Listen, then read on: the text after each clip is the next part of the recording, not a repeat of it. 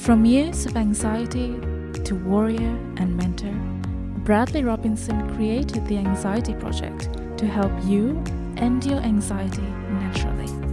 Let's mold the new you and let's end anxiety together. Hello and welcome back to the Anxiety Project podcast. I am Brad Robinson. Welcome to episode 126. And I'm talking about a very powerful story that's thousands of years old. Now, the first question is, why does a story that's thousands of years old survive for that long? And I will be answering that. You'll see in this podcast. Also, why this story relates to anxiety. And I'm talking about the Cain and Abel story, the story from the book of Genesis. And I got into the book of Genesis from a psychological perspective when I started to watch a lot of lectures on psychology. And specifically Jordan Peterson, who goes over the biblical stories in his lectures, they really resonated with me, especially the Cain and Abel story, and it clicked because Cain in this story was my old self, the old Brad who was broody and resentful and bitter, sitting in his basement, eating Cheetos, hating on the world, feeling alone, isolated, lost, confused. And Cain, it really shows in the story how somebody can get to a point of that where they end up going to the extreme, and then Cain kills Abel, his ideal. So I want to go over this story, why it's so significant, and how Cain gets to that point where he's so bitter and resentful, and then he ends up killing Abel. So it's a really powerful story, and I hope you find it powerful. But before I get into that, I want to go over your comments on last week's episode 125, which was about failure. Now, if you find that episode to be powerful or insightful, informative, please leave a comment on Facebook, or you can send me an email at unpluganxiety.com and let me know what you think. Any ideas for a future episode? Let me know. Is there a question you want to ask me for a Q&A podcast episode? Let me know, and I will make sure I answer those questions. Becky, she leaves a comment saying, failure and dealing with it has been a major challenge for me. Your podcast has helped me through those low points. Thank you. Thank you, Becky, for your comment. Now, I just want to say that when I started this podcast, I didn't know what would come of it. I didn't know how many people would listen or how many lives I would change. I just wanted to help people because I overcame this huge mountain. I overcame extreme health anxiety, anxiety disorder, agoraphobia, social anxiety. I got over addictions, and I wanted to share what I knew because I knew how to overcome this stuff. I knew, and it became a passion of mine. When I started to overcome these huge hurdles, I fell in love with the change process and learning and growing and having this developing mindset. And I felt like I needed to share these tools and techniques with the world because so many people are suffering. I saw it growing up all around me, friends suffering from anxiety, depression. It's so common nowadays. It's too common nowadays. And I felt like I knew the path, and it would be a sin for me to not share. But it's not just a sin. I mean, I I just love to talk about this stuff. I love to be here on this podcast. I love to shoot those videos that I post on YouTube. I love to coach my clients. This is something that's a deep love of mine. And I am so grateful that I went through anxiety and I'm here today talking with you. So thank you, Becky. It just means so much to me that you just write that. Thank you. Chris S says, your content keeps me motivated to push through these walls. The more I change, the more walls I have to confront, but the more walls I push through, the tougher I get. That's beautifully put, Chris. Thank you. That's perfect. Alan L., he writes a comment on the Groundhog Day interpretation series episodes that I did in the past. He says, really enjoyed and learned from this series. More of these movie interpretation series would be great. I don't know, Alan, if I am going to do more of these movie interpretation series, but you will enjoy this podcast episode because this story is really powerful and you'll see why. So let's get into it. And let's start off by talking about the book of Genesis and how it's over 3,000 years old, something like that. It's old. So how do these stories last for such a long time? And we see these current stories like Lord of the Rings, Harry Potter, Star Wars, that are based on archetypal structures that have been around for thousands of years. That's why we can connect so strongly to movies like Harry Potter, because they have deep underlying themes that have been a pattern for thousands of years in our culture. And so let's look at Cain and Abel and really pick this story apart, because I want to express to you why this story relates to you and why this story relates to somebody struggling with severe anxiety. Well, Cain and Abel are the first human beings, right, in the story, right, in the book of Genesis, in the creation story of the world. Cain and Abel are the first human beings. So that's something to think about. First off, the first two human beings, one of them ends up killing the other. That's the story of the first human being. So it shows you, it kind of demonstrates what human beings are capable of. That, as Carl Jung points out, that there are parts of us that that reach all the way down to hell. That's the shadow parts of us, that all of us are capable of reaching hell, right? And that's what I want to express in this podcast. That's where Cain ended up, because he entertained those negative thoughts. And because he entertained those thoughts, he descended more and more into this hell, this resentfulness, this bitterness, right? So let's look at Cain. Cain is born first. He's privileged. Everything is given to him. He is a tiller of the earth. He cultivates soil. He's the tiller of the earth, cultivates soil. Abel is born second, and he's the keeper of sheep. Now, they both sacrifice certain things to God, right? So Cain sacrifices fruit of the earth to God.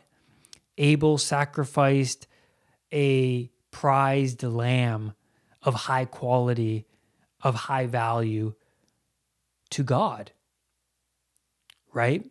So he offers up to God his most prized lamb, and Cain offers up his fruit. But the thing is, God values Abel's sacrifice, or not sacrifice, but I guess you can call it sacrifice.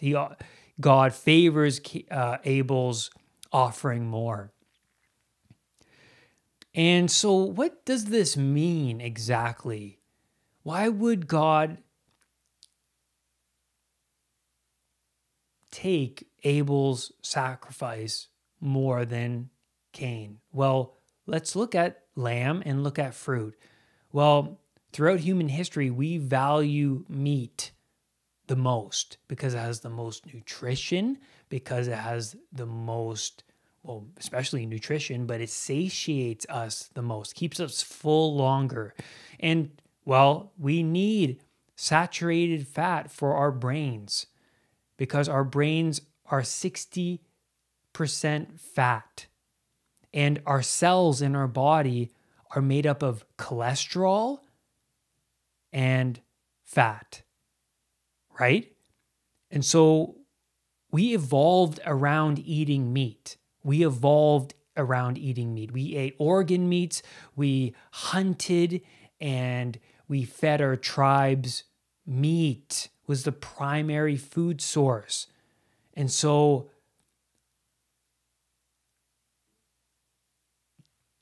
Abel, he sacrifices, he offers up his lamb, and it has more value because it's lamb, it's meat. You want to eat meat more than you want to eat fruit, especially living back then, right? Meat holds more nutritional value. So he offers up meat.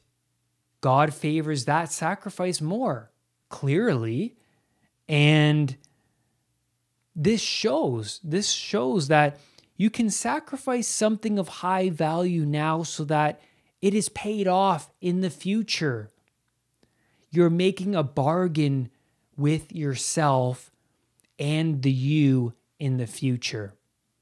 That's what this story is projecting onto us, is that if you make the best offering, sacrifice, then you will be favored by God. And so we human beings, we know that there is going to be an us tomorrow. There's going to be a you a week from now. There's going to be a you a month from now. There's going to be a you a year from now. And so there is not just a you now. If you sacrifice those extra glasses of beer or wine now, then the you waking up tomorrow won't feel so bad. If you stop drinking and you say, no, I don't want any more beer, I don't want any more wine, why are you doing that? Because you know that you're going to wake up tomorrow feeling like crap if you continue on down that path of impulsivity. So, and my dad told me something about his childhood where it really struck me, was that he's not a drinker now, but he was when he was a young kid, like most kids, like I was, for sure. But he realized that I just don't like waking up feeling like crap. So he stopped drinking when he was young, and he's never been a drinker since. Because he realized that, the man tomorrow is going to feel like crap, so it's not worth that impulsivity now. So that's what the story's projecting. And my old self was like Cain. My old self was bitter and resentful. And you see that in this story, Cain's face fell when God favors Abel's sacrifice.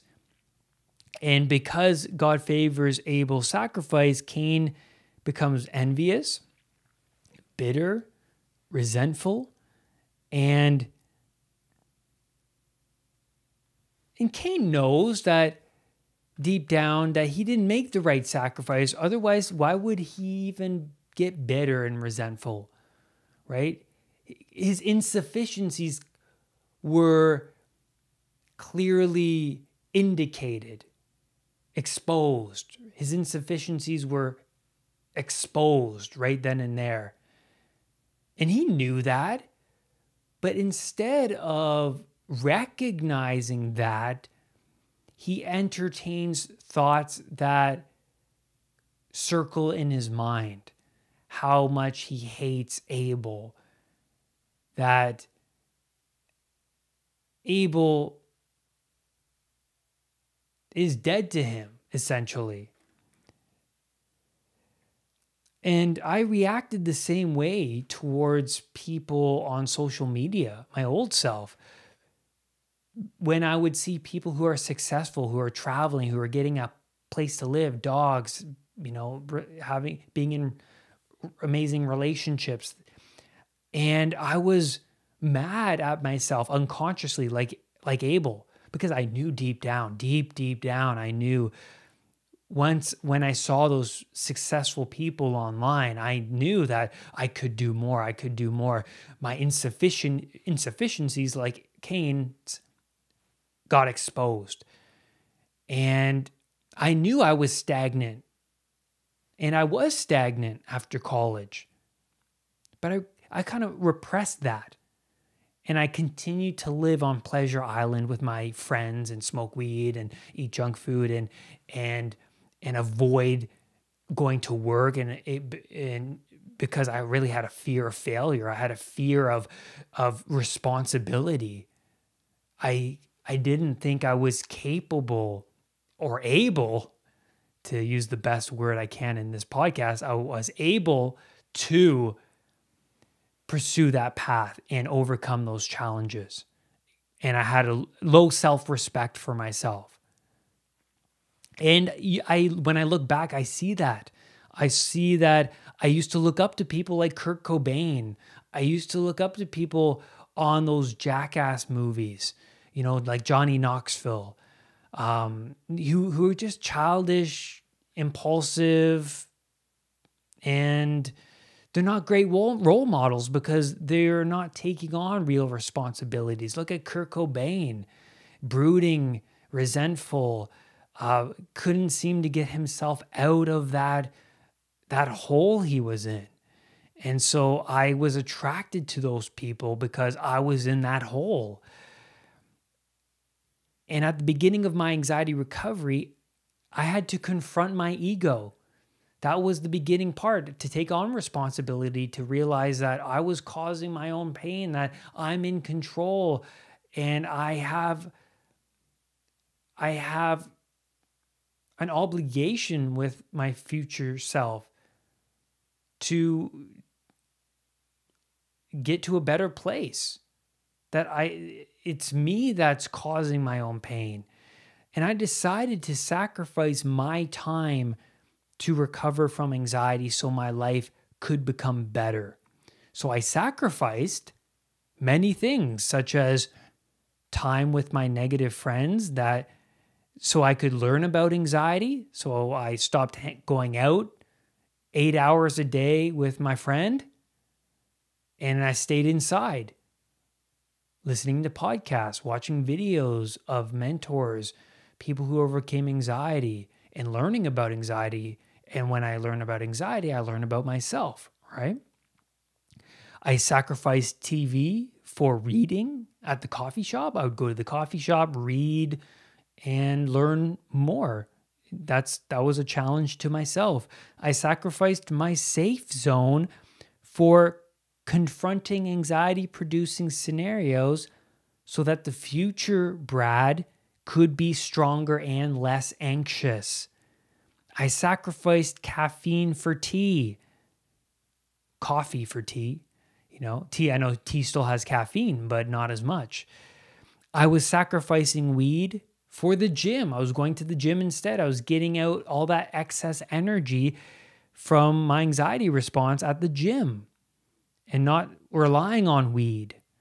I was sacrificing sleeping in with waking up earlier at 6 and getting a jump on the day, feeling like the day's more productive really helped me. I was sacrificing staying up until 2 a.m. for a full night's rest. And believe me, that full night's rest really helped suppress that anxiety. The you in the future could have less bad things happen to them if you help set them up for success. That's powerful. Cain is shown to be insufficient, and he could learn a lot from Abel.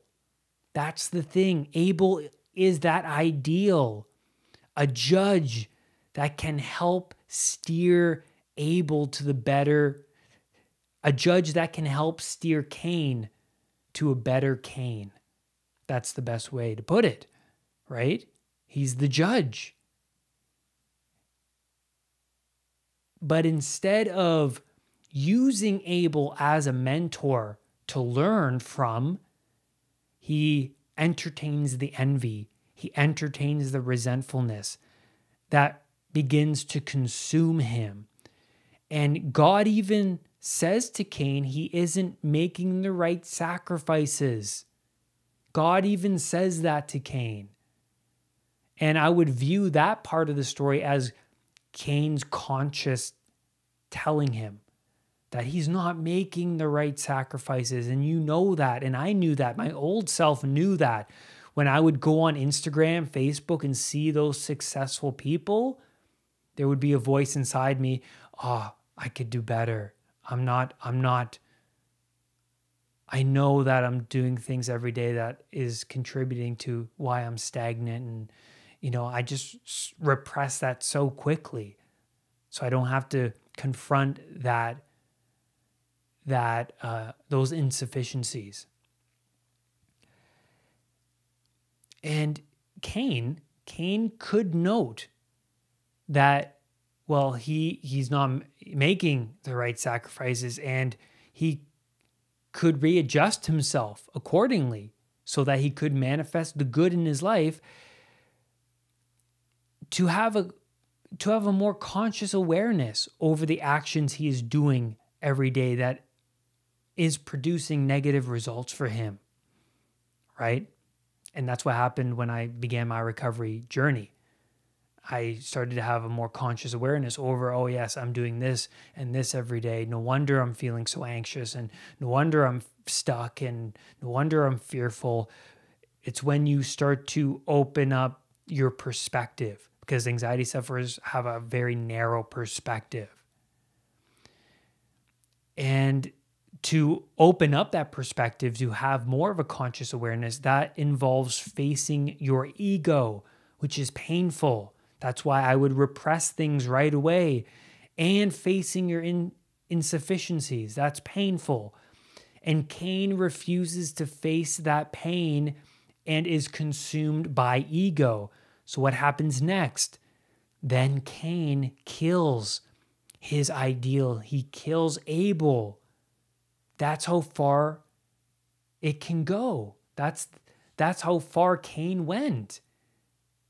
And without an ideal, what do you do without an ideal? These are the first two human beings on this planet, and Cain kills the other one. And now it's just Cain. What do you do when you're just by yourself? And there's no mentor, there's no ideal. You're lost. You're lost. Who do you look up to so that you emanate them and push yourself to be the better you? With no ideal, how do you learn? How do you step out of the known territory you inhabit? You need more than you to stumble forward in this world. You need mentors. That's why mentors are so important for anxiety recovery. You model after those who have gotten to a better place in their lives. You lean on them for support. Without those mentors, when you're in a time of need, when you fail, you slip back into your old destructive patterns. You need some model. How do you act accordingly? Abel was that model for Cain, but Cain kills him. And it doesn't have to be a real physical killing. It can be a symbolic killing. If you kill off the mentors in your own life, say you ignore them, or you ignore their tools, and you ignore their techniques, you ignore their advice, that's a sort of killing.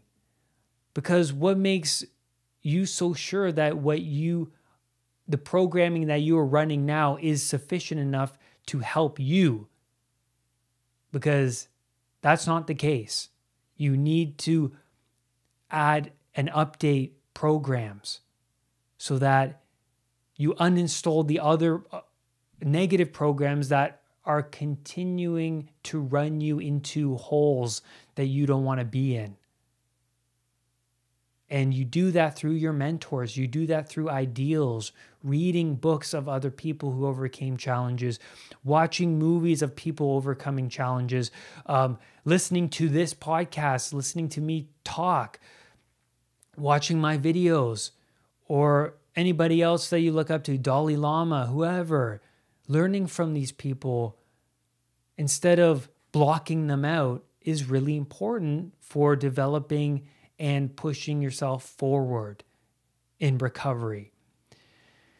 And then Cain tells God his punishment is more than he can bear. He can't handle it. And of course, makes sense. He can't handle it. That's what happens when you kill your ideal. Everything becomes worse because you're running your negative programs, and those negative programs keep running you and running you and running you further and further down into a hole. And that's what's happening to Cain. So where are you going to end up without that ideal? Without a mentor? I would still be eating Chinese food at 2 a.m, watching Netflix, anxious, smoking pot, afraid of going into work and failing and challenging myself in the world to experiences that are way beyond me. I would have never have got to where I am now without coming to that conscious awareness that I am flawed, that I need to look up to people that have gotten to a better place. And that led me out of the hole. So Cain and Abel is a perfect story for how somebody can further their decline in that hole. And we see in this story, where you can end up. And that's where I'm going to leave you on this podcast episode. I hope you enjoyed this episode. If you did, please leave a comment, please leave a like, and rate and review this podcast on iTunes. Lastly, do not let anxiety define who you are. I will see you on the next podcast episode. Bye for now. Brad's powerful anxiety recovery program is available at unpluganxiety.com. The Anxiety Project program is downloadable and puts the power of anxiety recovery in your own hands. What are you waiting for? Visit unpluganxiety.com for more details. Recovery starts now.